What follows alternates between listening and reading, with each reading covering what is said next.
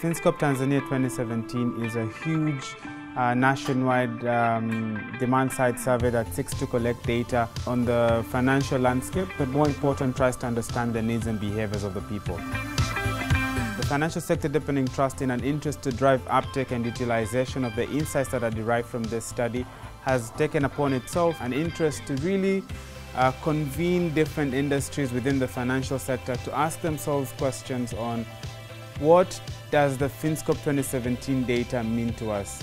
We have done this through a series that is dubbed Data Solution Sprints that brings in industry players to look at the data that FinScope offers, understand what the data offers, but more important, take the time to reflect on what that data means to their current solutions and what that data necessarily means to what they could offer the market in the future.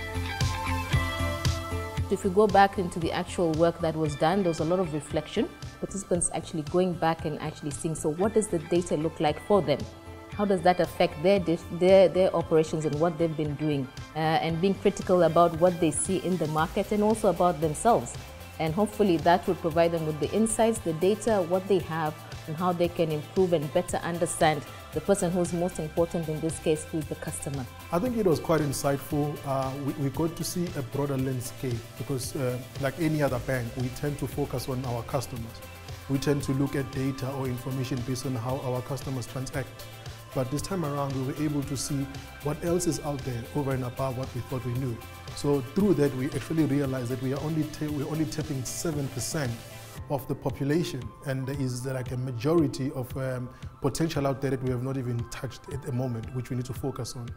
One insight that I found very interesting is the fact that there are about 300 microfinance institutions in Tanzania, and 200 of them are in Kinondoni. That was quite interesting, which means that there's a problem with the proximity of access to financial services to our final consumers. Everything that we are doing these days is about data. It's about researching what people want, their problems, and then as a business looking at how we can solve those problems. These events that FSDT are sponsoring are what can help us think out of the box. Remember, research is expensive, but these people, they've done the research for us. So they've really helped us out. So yes, it is a good concept of having it there. I think the insight and the data that they presented was quite eye-opening in the sense that they went down to the details, and I think the level of the information that they have given us will really impact our strategy, our business models in terms of how we do our marketing as well, and how we reach our consumers or our customers. It's easy to become complacent because everything obviously is process-driven. But if you sit in your own little corner and you think you are still in control, you wake up the following day, you find that you've got small players in the market who have actually taken over. So the most important thing is to be in a place like this, interact with other like-minded people so that you are able to not only grow your organization, but you are able to do good in the community.